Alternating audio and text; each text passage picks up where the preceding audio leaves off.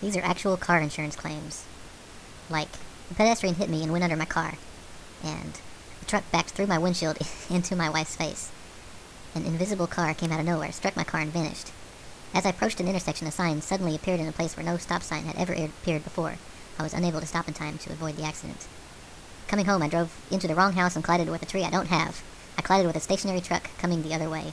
I didn't think the speed limit applied after midnight. I had been driving for 40 years when I fell asleep at the wheel and had an accident. I'd been learning to drive with power steering. I turned the wheel to what I thought was enough and found myself in a different direction going the opposite way.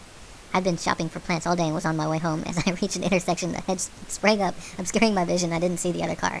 I knew the dog was possessive about the car, but I would not have asked her to drive if I thought there was any risk. I left for work this morning, 7 a.m. as usual, when I collided straight into a bus. The bus was 5 minutes early. I pulled away from the side of the road, glanced at my mother-in-law, and headed over the embankment. I pulled into the side of the road because there was smoke coming from under the hood. I realized there was a fire in the engine, so I took my dog and smothered it with a blanket. I saw a slow-moving, sad-faced old gentleman as he bounced off the roof of my car. I saw her look at me twice. She appeared to be making slow progress when we met on impact. I saw 2 kangaroos having it off in the middle of the road, so I hit them, which caused me to ejaculate through the sunroof. I started to slow down, but the traffic was more stationary than I thought. I started to turn. It was at this point I noticed a camel and an elephant tethered at the verge. The distraction caused me to lose concentration and hit a bollard. I thought my window was down, but I found it was up when I put my head through it. I told the police I was not injured, but on removing my hat, found that I had a fractured skull.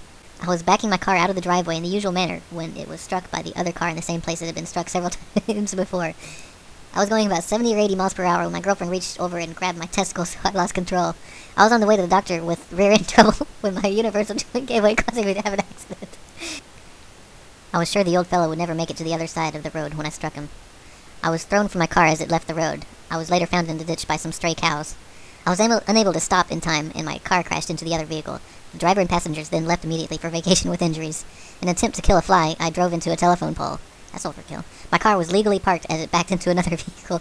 No one was to blame for the accident, but it would have never have happened if the other driver had been alert. No witnesses would admit having seen the mishap after it happened. On approach to the traffic lights, the car in front suddenly broke. The accident happened because I had one eye on the trunk in front, one eye on the pedestrian, and the other on the car behind. The accident happened when the right front door of the car came round the corner without giving a signal. The accident occurred when I was attempting to bring my car out of a skid by steering it into another vehicle. The accident was caused by me waving to the man I hit last week. The car in front hit the pedestrian, but he got up, so I hit him again. The car in front of me stopped for a yellow light, so I had no choice but to hit him. She pushed him through the intersection. The claimant had collided with a cow. The questions and answers on the claim form were: question, what warning was given by you? A. Answer, horn. Question, what warning was given by the other party? Answer, moo. Alright, the gentleman behind me struck me on the backside. He then went to rest in a bush with just his rear end showing. The guy was all over the road. I had to swerve a number of times before I hit him. The indirect cause of the accident was a little guy in a small car with a big mouth. The other car collided with mine without giving warning of its intention to collide. The pedestrian had no idea which way to run as I ran him over.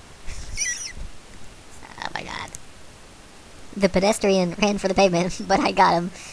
The telephone pole was approaching. I was attempting to swerve out of the way when I struck the front end. To avoid hitting the bumper on the car in front, I struck a pedestrian. When I saw I could not avoid a collision, I stepped on the gas and crashed into the other car. Windshield broke. Cause unknown. Probably voodoo.